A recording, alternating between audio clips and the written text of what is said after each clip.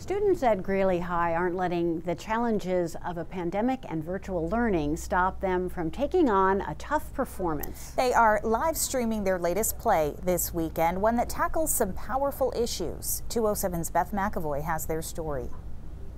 It seemed to me that just because the building had closed did not mean that the students' theater education should be shut down. Dr. Elizabeth Patterson is the drama director at Greely High School. Over the summer, George Floyd was murdered. And it was like full stop. And I really was interested in doing a reading with the kids of a play that was an example of theater as social activism and theater as a site for discourse and discussion rather than simply entertainment and escapism. They landed on the Laramie Project. So the Laramie Project is a piece of documentary theater. A few months after the murder of Matthew Shepard, Tectonic Theater Project, the company that put together the play, traveled to Laramie and conducted over 200 interviews with the people of the town and people who knew Matthew Shepard. They compiled all those interviews together into what is now the Laramie Project. Matthew Shepard was a gay student at the University of Wyoming who was brutally killed in 1998. His murder was ruled a hate crime. It caught national attention and was the impetus for enacting hate crime prevention laws. And Laramie is a show that really tackles those issues of inclusion and hate and equity in some pretty important ways. You know, they say the Wyoming wind will drive a man insane. The show also lends itself to Zoom.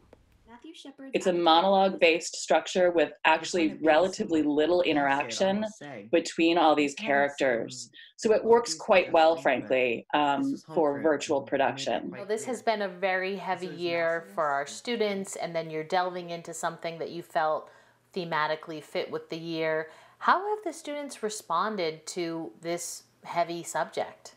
I have to say that their response has been very much to lean in rather than pull out.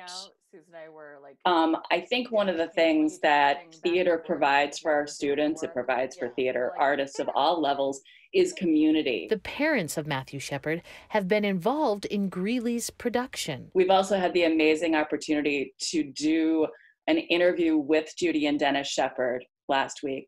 And a member of our student production team conducted that interview. And you're going to be able to see that interview as one of the supplemental materials in the live stream show. Junior Sebastian Alfreds has several parts in the show, including playing Matthew Shepard's father. It's almost a surreal experience, especially with Dennis Shepard, who will actually be watching our production of the Laramie Project. So he's going to be watching me play his character. So it's really a different kind of acting because you have to really put yourself in the mindset of these characters when you're playing them because they're not just characters, they're real people. And you have to kind of play, keep in honor of who they were as people. And as we passed the university in, on the sign where amenities such as cable TV or heated pool are usually touted, it said, "Hate is not a Laramie value." Riley Perkins is a freshman at Greely High. One of the members of our cast had the unique experience of meeting one of the characters he gets to play. And I think that was the moment where for me, it was like, wow, I'm actually playing a person who is still alive, who has had their own view on this situation.